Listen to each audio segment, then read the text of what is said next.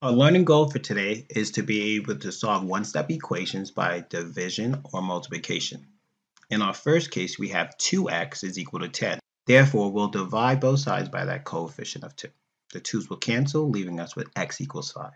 In our next case, since we're dividing by 2, we will multiply by that divisor both sides, which is we're going to multiply the left side by 2 and the right side by 2.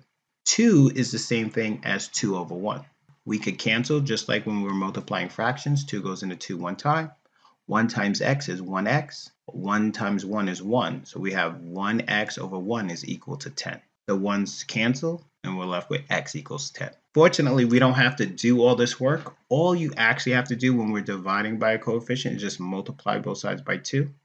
The 2's will cancel just like so, and we get x equals 10. By the end of this lesson, I'll be able to solve equations by multiplying and dividing. Our essential question is, how are expressions different from equations? Two equations are equivalent if they have exactly the same value, the same solution. When solving an equation, we repeatedly find simpler equivalent equations by performing operations on both sides. In our previous lesson, we were adding the same number or subtracting the same number. In this lesson, we're going to be multiplying the same number to both sides or dividing both sides by the same number. Combining like terms, distributing, interchanging both sides of the equation, the symmetric property, and factoring. The division property of equality states that dividing each side of an equation by the same non-zero number produces an equivalent equation. Multiplication. Use the opposite operation in order to isolate the variable. Remember, 4x means 4 times x. Negative 16y means negative 16 times y. When we take a look at this particular problem, a dozen balloons cost $3.50. How much is each balloon? We want to write an equation and solve, round to the nearest hundreds. When solving the equation, the first thing we want to do is identify the unknown variable. In this particular case, we can see it says, how much is each balloon? I'll say, let C equal the cost of each balloon. I chose to use C because it said how much, and that's the cost. Since I know a dozen is 12, I know I'm going to have 12 times the cost of each balloon is going to give me the total cost. To solve this now, all I have to do is divide both sides by the coefficient of 12. The 12's will cancel, leaving me with C. And now I just have to divide $3.50 by 12. I'm going to use my decimal calculator.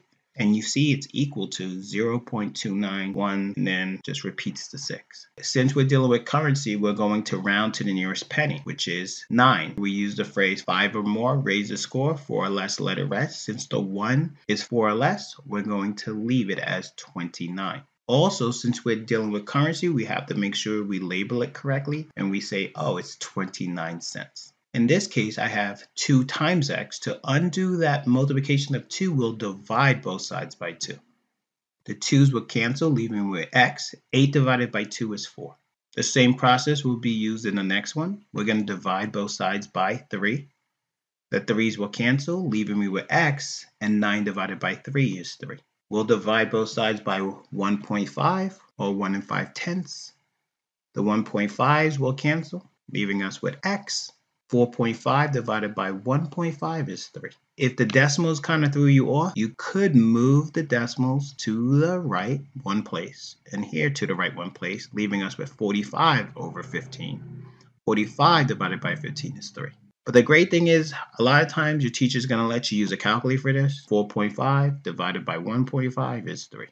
Let's take a look at the multiplication property of equality, which states that multiplying each side of an equation by the same non-zero number produces an equivalent equation. Priscilla found a buried treasure containing 20 gold bars. If each gold bar weighs 12.4 kilograms, what is the total weight of the treasure?